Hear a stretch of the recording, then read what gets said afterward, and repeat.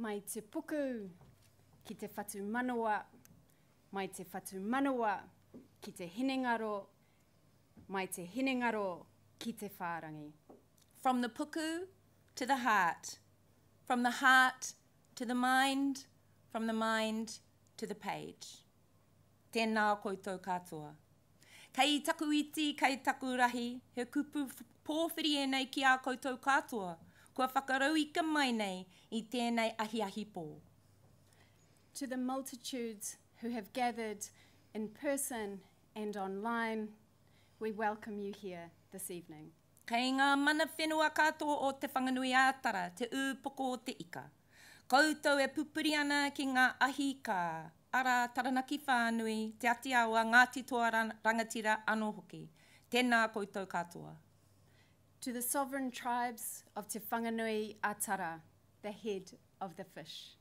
Taranaki Pānui, Te Aotearoa Ngāti toa rangatira, you who hold fast to the burning home fires.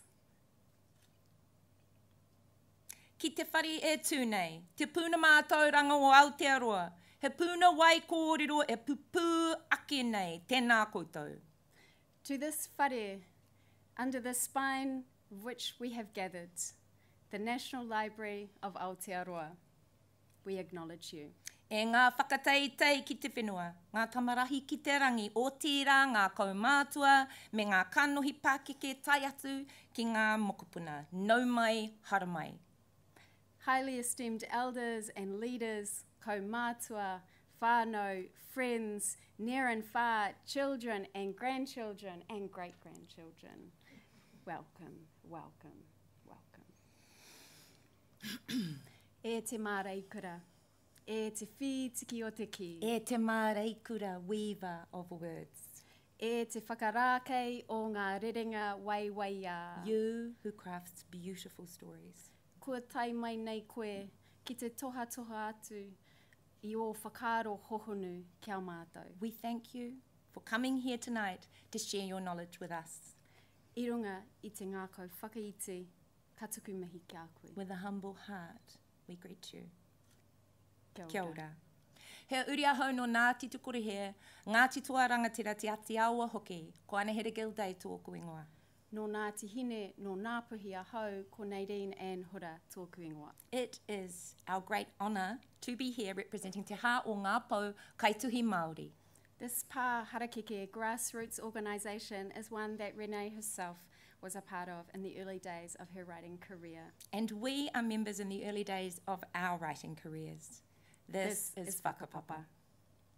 Our work is connected to the past, to the present, and to future writers to come. We would now like to offer an opening karakia that celebrates this endless cycle of creation. Feel free to join in. Ko te pū te more te weu te aka te rea. Ko te wau nui te kune te whe te kore te pō. Ki ngā tangata Māori ngā rangi rawa ko papa. Ko tēnei te timatanga o te ao. Ko tēnei te timatanga o te ao. Ko te pū te more te weu te aka te rea. Ko te wau nui te kune te whe te kore te pō. Ki ngā tangata Māori ngā rangi rawa ko papa. Ko tēnei te timatanga o te ao. Ko tēnei te timatanga o te ao. Kia ora.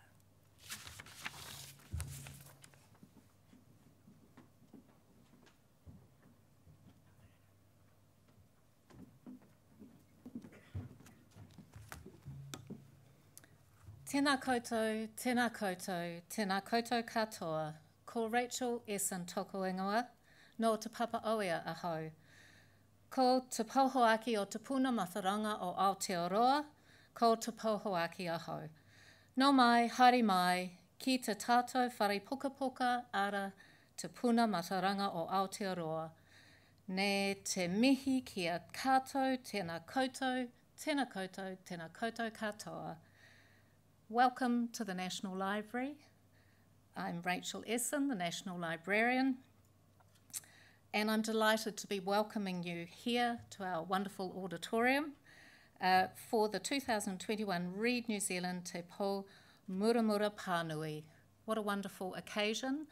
How lucky are we that it's in person? I'm sure there'll be a few references to that. And from the sublime and beautiful karakia to the pragmatic. No event, of course, is possible without a health and safety briefing. And I did overhear someone rightly say that this is one of the most safe buildings in Wellington. We actually won an award for enduring concrete, so that is very good news. Thank you for following our COVID guidelines. We want to keep you all safe.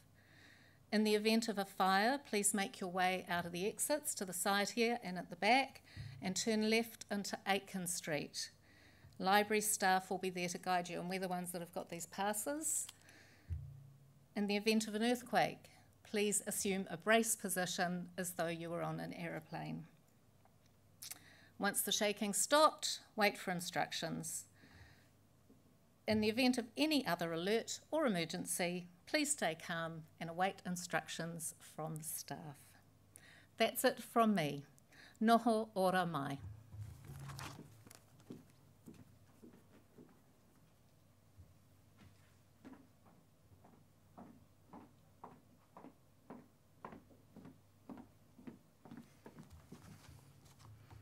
Ko Pita tōku ingoa, ngā mihi nui, kia koutou.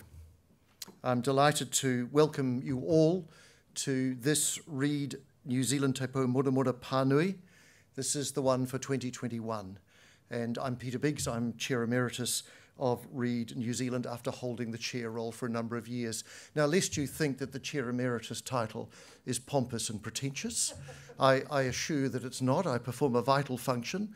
It's not that simply that the older guy has to be put in a holding pen for a while until the new chair comes in. And one of my vital tasks that I have to do today, and I'm delighted to do today, is introduce Renée to you all. Again, building on what Rachel said, thank you so much for coming tonight. We are lucky to have the opportunity to get together in person, although we are following some safe guidelines, and thank you for indulging us with that. And also I want to warmly welcome those who are coming in as an audience via live stream. The Read New Zealand Te Pou Muramura Pānui is an opportunity and a landmark opportunity every year for one of Aotearoa New Zealand's leading writers to discuss an aspect of literature close to their heart. And we are honoured, we are excited, we are thrilled beyond belief to have Renée, an award-winning playwright, poet and novelist, to deliver this year's Pānui.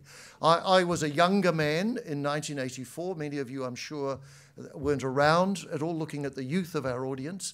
But as a younger man just out of university, Downstage, I think, was performing Wednesday to Come. And that was a sensation, not only in this city, but throughout this country. And that's when I first discovered the power and the insight and the miracle of Renée. And then I'm lucky to also chair Featherston Booktown. We were so thrilled to have you at Featherston Paitumokai this year, Renée. And again, it's the first time I'd met you. And everybody talked about Renée being at Featherston Booktown. All 7,000 people, their highlight was Renée, because you are a person of provocation, of insight, of wisdom, of perspective, of energy, and of huge talent. So we are thrilled that you will deliver your Pānui this year, called If You Don't Get Your Head Out of a Book, My Girl, You'll End Up on Queer Street. And I look at it as a kind of love letter to reading and books, and your mother Rose, I know, plays a central part in your story and your Pānui. It's amazing having read the Pānui earlier so I could write the foreword to it, that reading has transformed Renée's life in so many different ways. And we'll hear more about that from Renée very soon. What's become clear to me, thinking about what you wrote and how quickly you wrote it, I think you're our most efficient, is that right, Juliet, Pānui deliverer? I'm sure you've got many other things going on in your life, but bang, the copy was there so quickly and it didn't need a heck of a lot of editing. So it was fantastic. Thank you, Renée. What's really interesting is how strongly your experience of life and reading aligns with the kaupapa of Read New Zealand Te Pou Muramura. We are here to promote storytelling in all its forms and better lives for all New Zealanders through reading. I'd like to thank Luke Pearson, sitting there, whose generous donation made this Pānui possible. Generous people, and also Stephen Wainwright, who funds Read New Zealand Te Pou Muramura through Creative New Zealand. Not you personally, Stephen, but your team, of course. But we'd love you to, when you step down, to be a donor. And I've got some forms for you to sign after we leave here. But the arts and literature only happen through the generosity of individuals and also through the generosity of organisations like Creative New Zealand and the New Zealand Government. And we are enormously grateful to you, Luke, enormously grateful to Creative New Zealand for your support, and enormously grateful, Rachel, for the support of the National Library. Thank you for hosting us here today. And so I think that's enough from the Chair Emeritus. Pompously, I could go on for some time, but Juliet has given me strict instructions to get out and get off, and there's nothing more for me to do now than to thank you, Renée, for writing and delivering this year's Pānui. Please come to the stage. You're warmly welcome. Kia ora.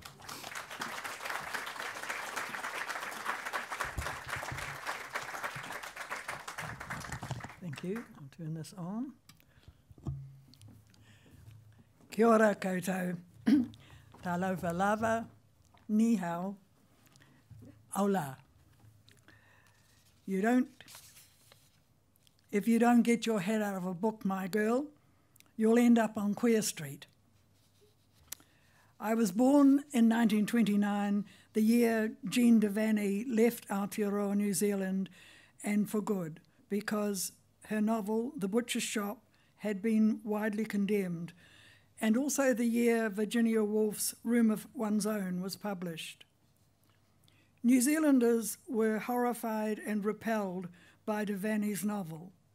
It was heresy.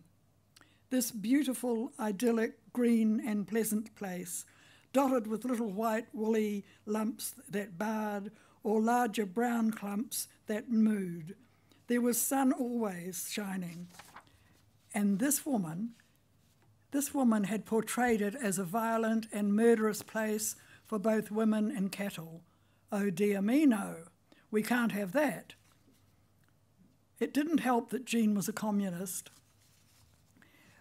Woolf, from an illustrious British upper middle class family, well educated, married to Leonard, large house, servants, wrote about the necessity for a woman to have a room of her own. At the time, I imagine, I was only interested in sucking milk and sleeping, but I'd place a bet that my mother Rose read The Butcher's Shop, and I wondered about her perspective as a farm worker's wife. As for Virginia's idea of a room of her own, it would never have occurred to Rose as a possibility when she was growing up. She might perhaps have dreamed of a bed of her own. My father shot himself in 1934, the year Ngaio Marsh's first crime novel, A Man Lay Dead, was published, and the year the Reform Party in New Zealand put off the election because they thought they'd lose.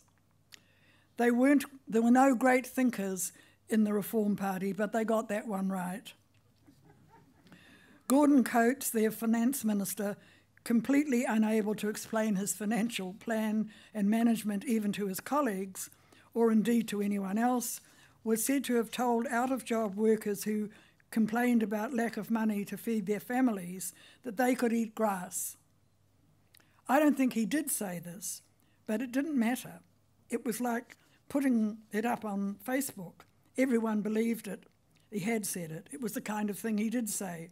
So the election was put off, and 1934 became the forgotten year, but not for me. I remember 1934 because it was the year my mother taught me to read. Rose knew about hard work. She'd lived or existed through the headlines and reality of my father's death. Young farmer shoots himself, screamed the headlines. Pākehā man married to Māori woman. Great copy. Fulfilled all expectations. Editors and readers loved it. The house went with the job, so once my father wasn't there to do the job, we were chucked out. Rose got a room with Daisy, and she and us 3 kids lived in one of the big front rooms in this old villa on Guppy Road, Green Meadows in Hawke's Bay. When Rose looked for a house to rent, this was a pretty hard ask. A young Maori woman with 3 kids whose husband had shot himself. Nah, landlords were not lining up. Daisy's husband was in jail. She had 4 kids, which increased to 6 after the 2 times he came out of jail. And Daisy was a working class Scot, I think, or maybe Cockney, a small, pretty, garrulous and good-hearted woman, and she needed the money. So giving a room to another outsider helped both of them. What didn't help was my continual questioning. Why have we moved? Why are we here? What is that word? That word was either in the big black headlines of the Daily Telegraph, the local paper, or in the reports. And so it was in that little room on Guppy Road that grieving, lonely and heartbroken Rose began teaching me to read. She'd gone to St Joseph's in Wairoa. She and her older sister, Mary, ended up in the same class because Mary was a sickly girl who was often away and who eventually died aged 33 of tuberculosis. One day, Rose got the answer to Sister's question first and hissed it to Mary. Sister strapped them both. Mary got 3 for not presenting her own answer, and Rose got 6 for telling her the right one. Unsurprisingly, Rose hated school, but the one thing she learned was to read. She was a fast and voracious reader. She liked being taken away from this world and transported to another, better one. Or perhaps it was that she liked the respite from the thinking about money, rent and food. She read anything, and she liked to read in peace. I saw Rose staring at these black marks on a white page, and I was curious. Rose was short, dark, good-looking, highly intelligent, hard-working and irritable. When she had time off, she liked it uninterrupted. So when she began telling me the words, she expected me to remember them. I knew a lot of words, but I didn't have much idea how to join them together. She was an impatient woman, and I am too, so I understand and know how it irked her when I asked her the meaning of a word again, a word she'd already told me. I have a good memory, and it didn't take me long to recognise the words again and know what they meant. I do not mean I understood them. I just had an idea. We moved into a rental house, and there, as successive landlords decided to sell, we moved to another one and another one. And as rents went up, the houses she could afford gradually got grottier and grottier. I went to Green Meadows Primary School, which had primers 1 to 4 and standards 1 to 4. I tore through the primers in a year simply because I could pick out words. And standard 1, I learned very quickly how to put little joining words between them to make the sentence. The world opened up. I began to read stories. I liked learning, and I loved reading. And the bonus was that this got me approval from the teachers. I hated the playground, hated not being friends with anyone, hated the sidelong glances, the whispers. So there I was, liking the classroom, loathing the outside world. Sometimes I wished I'd be naughty and sent to a room with a book and told to read it, which was what had happened to some kids, but never to me. I couldn't deliberately be naughty because Rose would be furious. She was very decided on what she saw as good manners. You said please and thank you. You did not say can I, when you should say may I. The teachers never quite knew how to take me. Pretty little thing, pity she's so dark, said one to another as they stood in front of me. Did they think I was deaf? They never put me higher than second in the end-of-year tests. I suppose it would not have done to have this little dark girl whose mother was Maori and whose father had shot himself to be placed first. However, I liked the work and I liked learning, so I had a sort of love-hate relationship with the whole thing. Michael Joseph Savage and the Labour Party were delighted to have had the extra year. It gave them just that little bit of extra time to sort themselves out and storm to victory in 1935, the year one of my all-time favourite novels, Gaudy Night, by Dorothy L. Sayers, was published. I didn't read it till I was 11, and although I didn't fully understand it, I got the main theme, which was about the fact that when a woman got married, she gave up any hope of a career and became subservient to her husband, bearing his children, being a good mother, and baking for church socials. If we were middle or upper class and could afford a nanny, a cook, and a housemaid, you might be allowed to interest yourself in some charitable society cause. Michael Joseph spoke the language of the out-of-work farmer, preacher, hospital worker. He spoke the same language as the poor. He'd been hard up himself. Christened Michael, he'd added the name Joseph in memory of his brother, who died when quite young. Like thousands of others, Rose had his photograph on the wall. It hung along from the dog collar, which Rose used to strap us when we did something really wrong. In our house, there were grades of punishment. A good shouting at, a lot of swearing, no pudding, to bed with no tea, and last resort, the strap. I only got the strap once. I'd put 3 oranges on Rose's bill at the grocer's. She knew to a penny how much the bill would be, so it was a shock when she found out that there were extra items. I remember that huge longing when I looked at the oranges, then the idea, then the giving in to temptation. I had intended to give my brother and sister one each, but I ate one and could not resist eating another one, so my brother dipped out. When Rose challenged us, my sister denied she'd eaten one, so I got the full brunt of Rose's shame and fury. Not only had I done the wrong thing, I had made a fool of her because she'd queried the bill, and Mr. Rundle had told her in front of 2 other people that I had put them on the bill. She felt I'd added to the shame she experienced on a daily basis, that of being Maori in a Pākehā community. Rose, after she got home from weeding carrots, would make herself a cup of tea, roll a cigarette from yellow zigzag paper and her tin of Melrose tobacco, light up and read.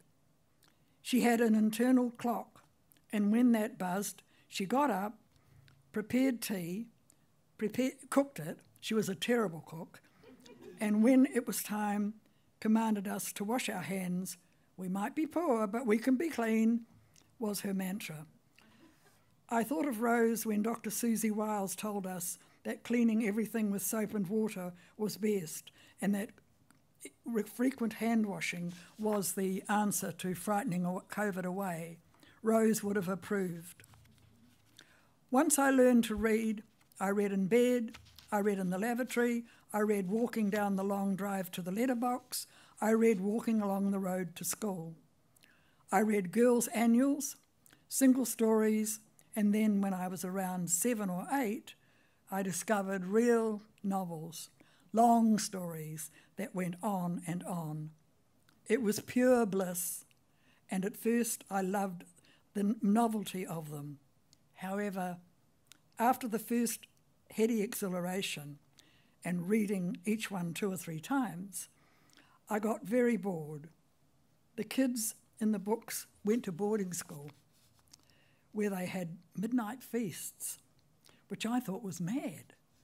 Why would you get up in the middle of the night and have a feed? And they were always saying scrumptious. What the hell did that mean? I didn't know anyone who said scrumptious. I mean, if I'd said it in front of Rose, she'd probably have said, "Don't get funny with me, my girl." One day, I was moodily looking for something to read, and I picked up Rose's library book. Rose hated going out. She went out on pension day when she went to the post office and collected her widow's pension. Then she would go to Mr. Rundle, where she paid the grocery bill and bought her one treat, a packet of Capstan 10 tailor-mades.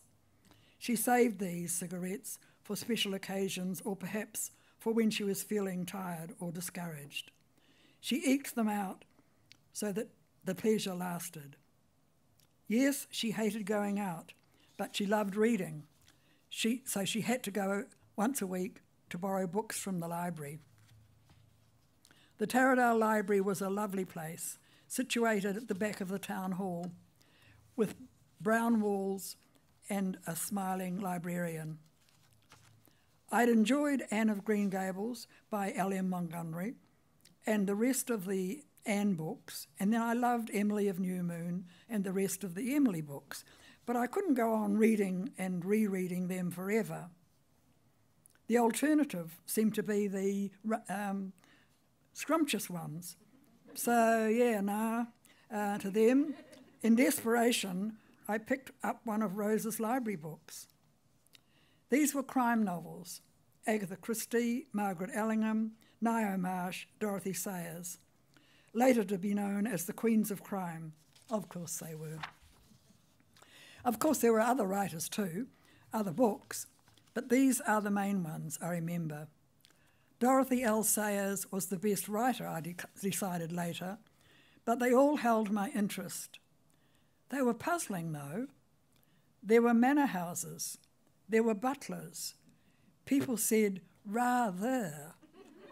The working class characters were always slow and stupid, and it was always left to the upper class sleuth to solve the murder. Hercule Poirot was regarded with suspicion at first because he was a foreigner, but he overcame that handicap by using his little grey cells and solving the murders. These novels were racist, sexist and classist, but 10-year-old I didn't notice that. In any case, these were people in books. They weren't real, were they? So I concentrated on the puzzle. Unfortunately, Rose didn't care whether I was in the middle of a murder case.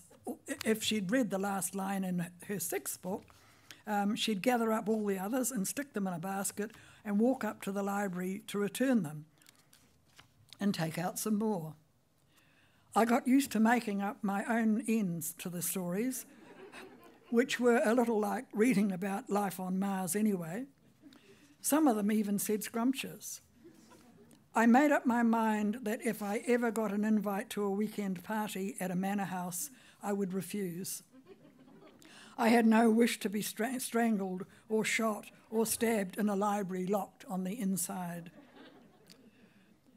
Rose eventually decided that if I was old enough to read her library books, I was old enough to go to the library and change them.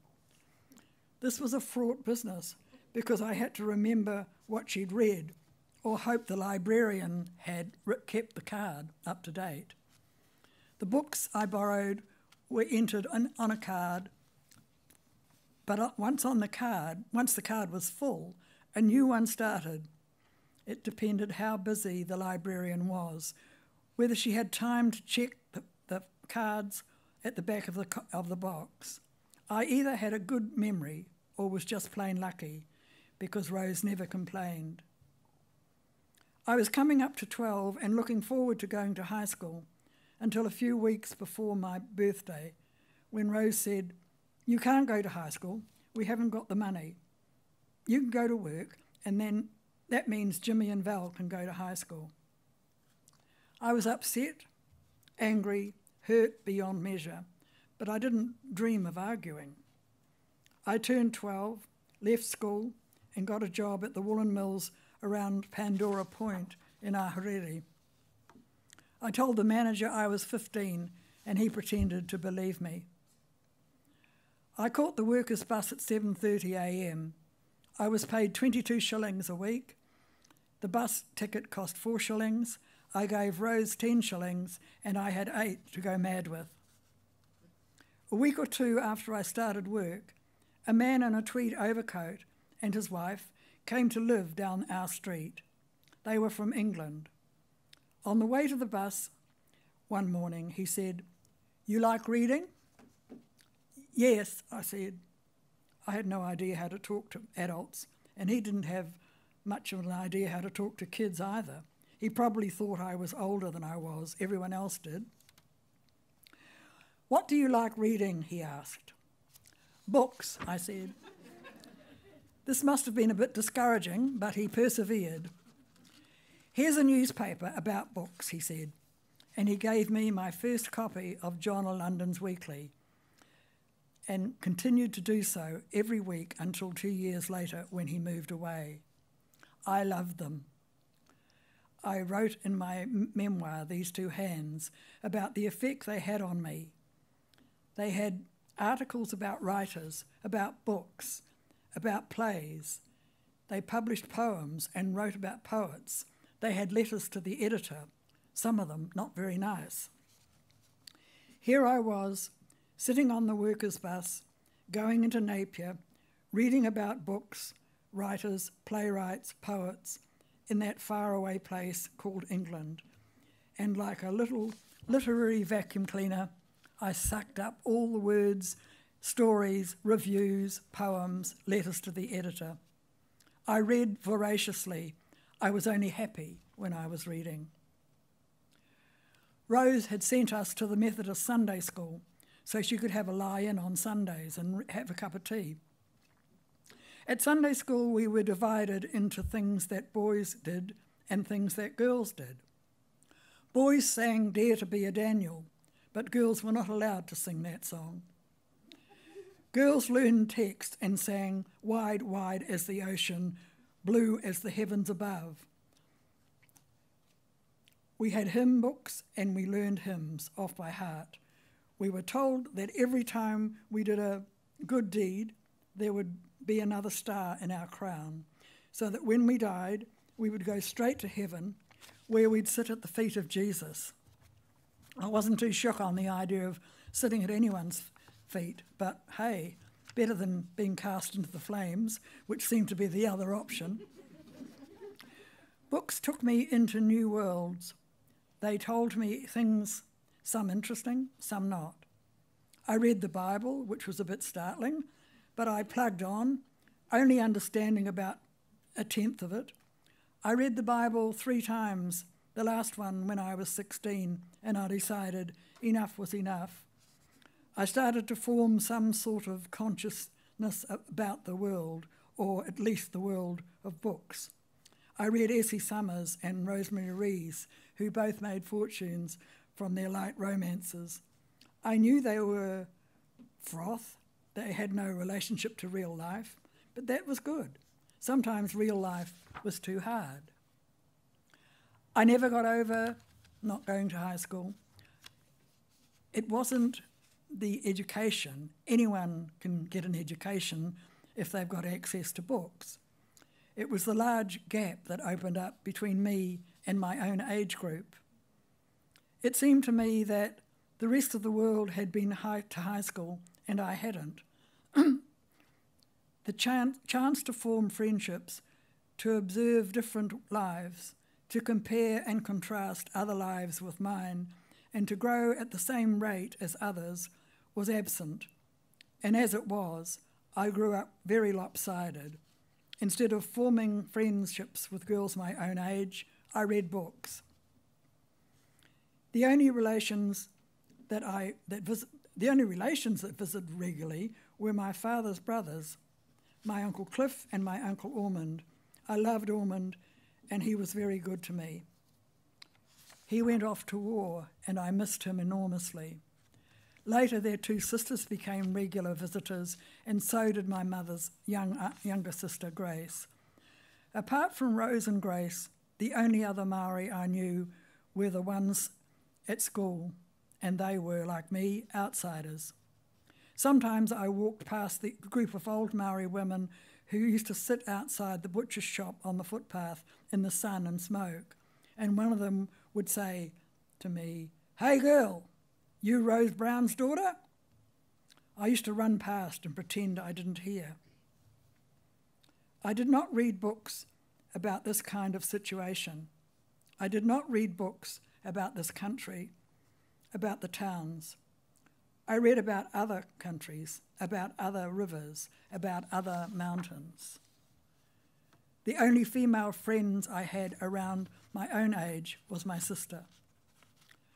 My workmates were 5 or 10 or maybe more years older. One of them not only told me about sex, but she also told me to show a bit of spine. She said, "Tell the others you won't answer them. You won't answer to Renée or Brownie. You'll only answer to Renée." So I used my spine, and it worked. At the time, I thought I was the only one in the entire world called Renée. Why Rose named me Renée, I'll never know. It was not a family name, although my second name Gertrude was, but every goat in the district was called Gertrude. So I grew out of hating my first name and into loving it. My mother taught me to read, and she gave me my name. Both of these gifts have served me well. I met Laurie, and he fell in love with me. I liked that. I liked being the one who was loved. I got engaged and then married at 19 and turned 20 the following July. I had my first son a couple of months before I turned 21. I thought I knew everything, and I acted like I did. I read Vera Brittain and Rebecca West, read the Marie Stopes' Married Love, published in 1918, and I said Laurie had to read it too. Married Love talked about sex and pleasure and said both participants should get pleasure. I hadn't got a clue what that meant. I had very vague ideas about what happened when you went to bed after your marriage, but the books enlightened me. In a way, I think I did know a few important things. I know and I knew I did not want to end up like Rose or Daisy. I might read light romances sometimes, but I was sceptical, cynical, and I suspected everyone's motives. I chose well when I married, and I got exactly the right person, someone who loved me more than I loved him, who never said no to anything I wanted to do. I wanted to be respectable. I wanted a nice house, nice kids. I wanted everything other people seemed to have. I left the factory and got a job at chemist shop, Breen's on Emerson Street in Napier. I stepped up in the world. Working in a shop was superior to working in a woolen mill or a printing factory. Mr. Breen was a very good employer and a stickler for good service. I wasn't allowed to serve the shop until I'd dusted the thing 3 or 4 times, read all the labels, and asked. And when I asked, I could go straight to the requested item, take it from the shelf, and hand it to him. I wasn't, of course, allowed to sell condoms, which were called French letters. Men would shuffle in furtively to the counter or swagger in, grab a bottle of cough syrup, and then ask for 3 packets. Mr. Breen always knew what they wanted. There would be a hushed sort of mutter, a transaction, and then the man would go out and become part of the Friday night shoppers. I came across Te Aho, a magazine that published Māori writers. I read J.K. Sturm and Rolly Habib. At last, I was reading about the people and the country I knew. I was dragged to a rehearsal by a friend and called onto the stage with 5 others. The director ordered us to scream, and I screamed the loudest, and I got the part. And so began my long love affair with theatre and reading plays. Lou Johnson came to work at the Hawke's Bay Herald Tribune and began a series of poetry readings where he and other poets read their works. I began to read poetry. The last time I saw Lou, he was standing in the foyer at Circa Theatre. He grinned at me and said, "The house of Bernarda Alba." This was a low blow. I had played Martirio, one of the daughters in this play by Garcia Lorca. The story was about an old woman who had 7 daughters, and none of them, younger ones, were allowed to marry until the oldest one married, which was not going to happen. The director said, "When you stand there, I want you to show repressed sexuality."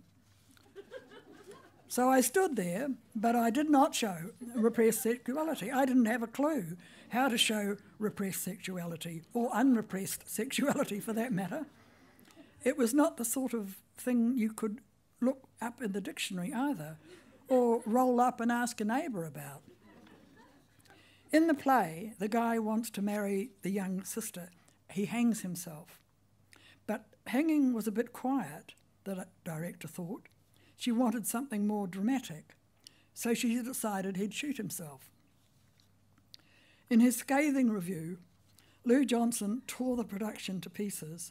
He didn't actually say I failed the repressed sexuality test, but he was furious about the director's cheek in changing the ending. So we all bore the brunt. And we all hated him. But standing there in Circa all those years later, both older and wiser, we laughed about it. I began teaching English and history at Wairoa College by accident. Their regular teacher got sick.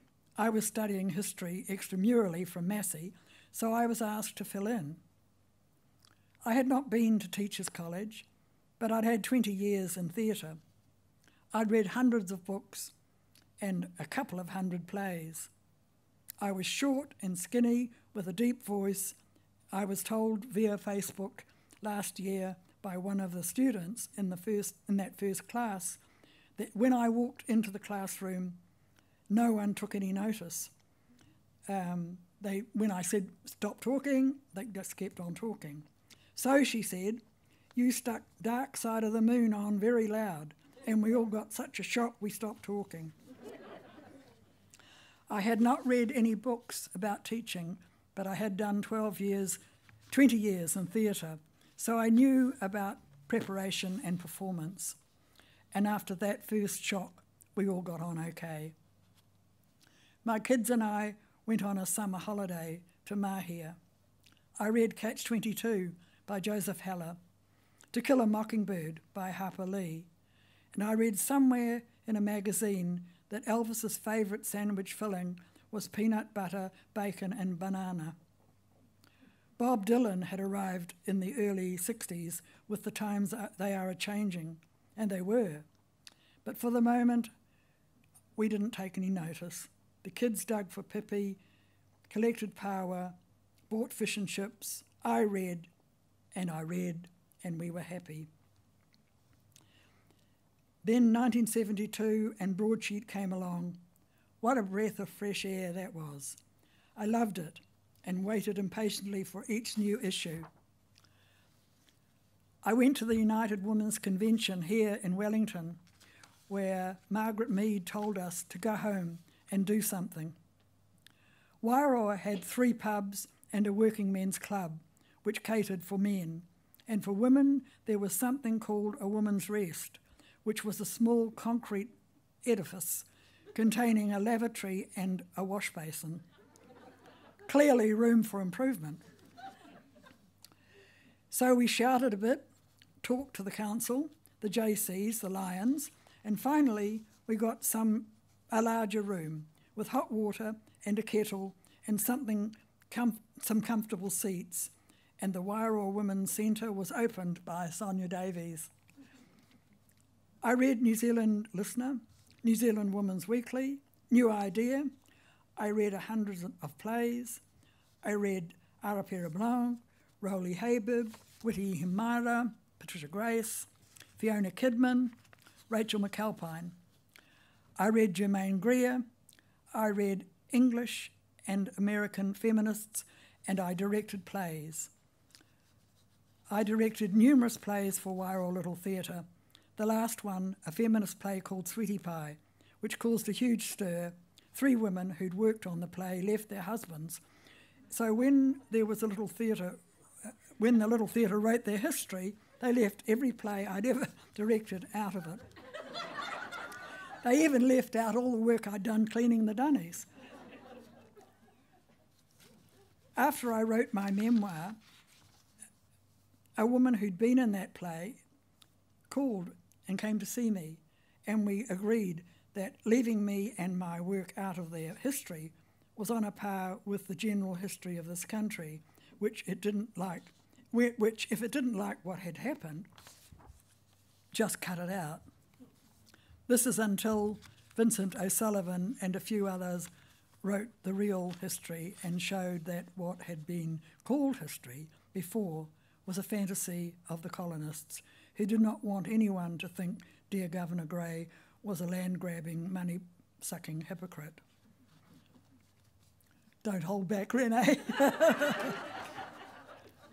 In the 80s, when I did the 20th Century Women's Literature paper with the lecturer Aotearoa McLeod, she took me right into the heart of what was happening in women's writing. I was introduced to the American poet Adrienne Rich.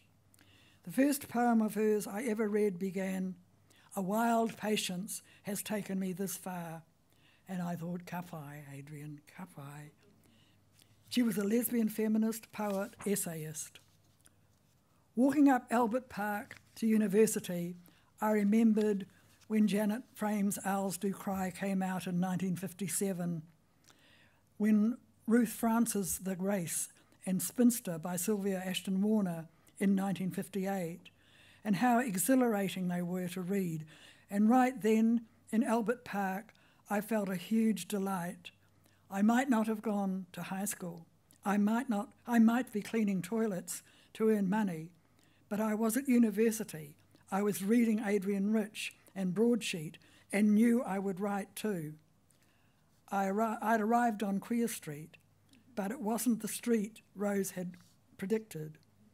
This street was fun and parties and talking and shouting. It was also scary. It was marching for law reforms. It was enduring the hate and the cries from the onlookers, "Get back to the gutter where you belong." This Queer Street was discussion, endless discussion, late into the night. Rose was from the do it because I say so kind of school. She was not a fan of let's discuss it. I can't say I was either. I like to get things done. But those women on Queer Street made room for me. I got a part-time job at the university bookshop and decided heaven was here on earth. To hell with sitting at the feet of Jesus. This was good enough for me. I started writing seriously. I wrote plays. I wrote theatrical reviews. When I was awarded the ONZM, I laughed along with the audience when the nice guy with the beautiful voice read out the titles of my works, asking for it. What did you do in the war, mummy? The MCP show. And I kept reading, and I'm still reading. albeit with big type, on an iPad. At my 90th birthday party, my oldest son said when he thought of me, it was me reading. He says I would be reading when he got home from school, and I would get up, see to him and his brothers, give them a biscuit or two, a glass of milk, send them out to play, and settle back down with a book. I was a Rose duplicate. He says I used to take them, the three of them, to the river, find a safe spot, get them sorted, then once they were in the water, I'd open a book and immediately be lost to the world. I suppose I'd have looked up if one of them was drowning, but who knows? Reading books has been my salvation, my education, my relaxation, and my love. I suppose it was almost inevitable that one day I would start losing my sight. Life, Rose had informed me more than once, is not fair. I have a Lilliput library on my front fence, and when I put it up, I imagined I'd refill it every couple of days with books from my own library. But it refills itself. At least the people who love the books do. After the first refill 5 years ago, I've only put in 4 books. The rest have been put in and taken out by people who like reading, all age groups. They don't have to replace the books. They borrow, but it's like they want to. They want to spread the love of books, I suppose.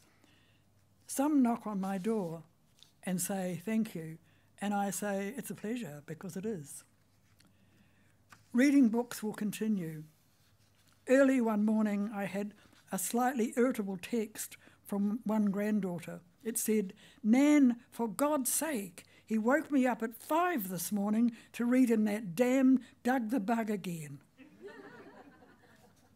My 10-year-old granddaughter reads adult books as well as ones from her own age group, and she likes rereading too.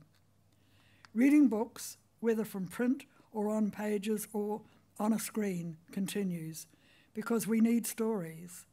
We need facts and we need adventures. There is nothing like that personal connection that happens between us and the words on a page or a screen. Just us and the words. I was taught to read before I was 5, and that was just the best gift anyone has ever given me. I fell in love with it then, and I love it still. Books are not about covers or about print.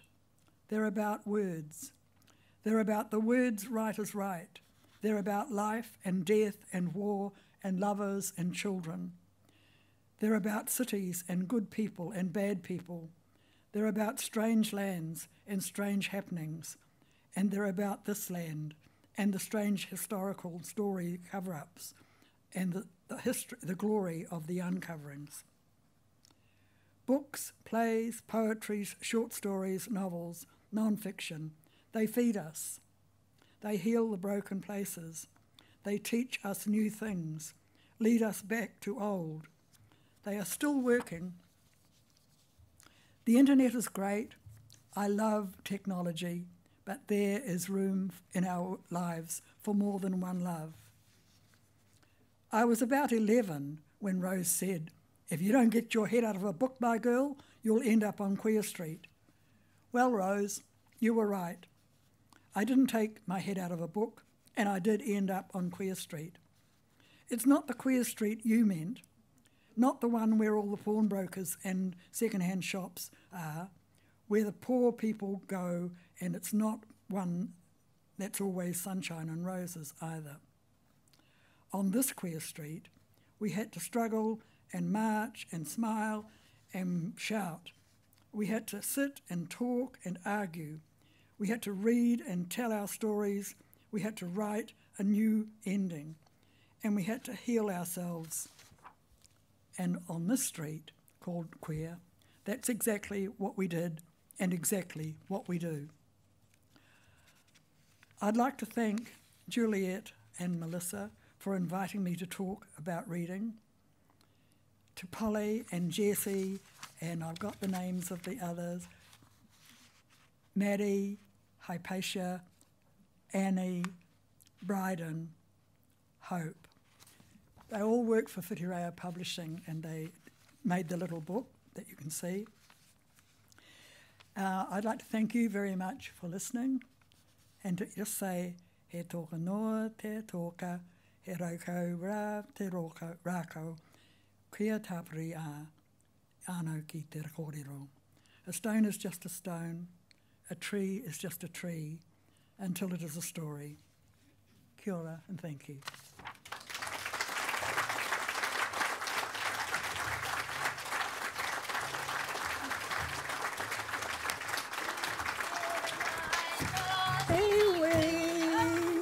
Tātou, tātou e, tu tera mai ngā iwi. Tātou, tātou e, whai a te maramatanga, me te aroha e ngā iwi, kia tapatahi, kia kotahira. Tātou, tātou e.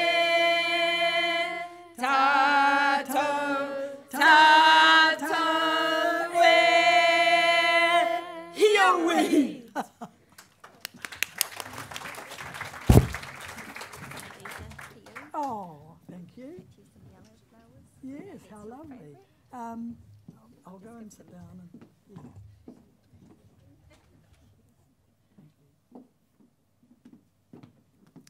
Kia ora koutou, ko Juliet toko ingoa.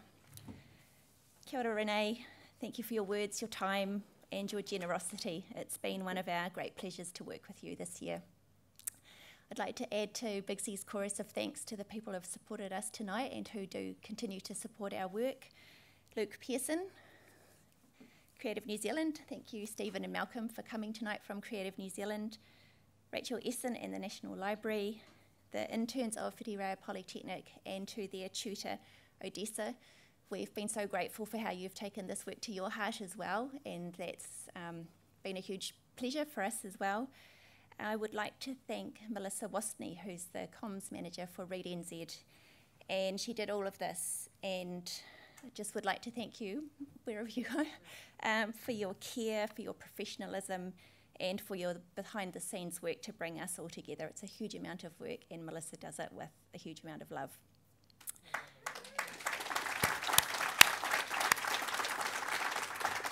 I would just like to mihi to Anahira and Nadine for your beautiful mihi and your karakia. And if you would like to support the work that Read NZ does, please hop online to readnz.org and make a tax-free donation. We would like to thank you, our audience, for coming tonight, and to those who have joined us on the live stream.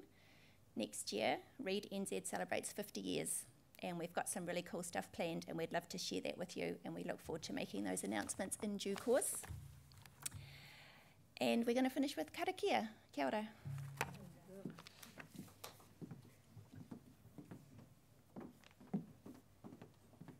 Kia ora anō, tēnā koutou katoa. Ko te tūmana kua pai tēnei noho, tēnei kaupapa kōrero anō he mihi ki a koe e te whaia me te whānau. Hoki ora mai ki o koutou whānau, noho haumaru mai I te kāinga. I te reo Pākehā. Oh, thank you so much, Renee. It's been amazing being here. Please, all our love, remember your family, and kia atu, what else did you say? And go well. and kia, stay safe. Yes. Kia ora. Yeah. So, yeah, and we're going to close with a karakia that you may know, so please join us if so. And we're going to do it in song. Ne. Ai. Whakataka te hau ki te uru, whakataka te hau ki te tonga, kia makina kina ki uta, kia mataratara ki tai. He hiake ana te atakura, he tio, he huka, he ho. all together now. Ti hei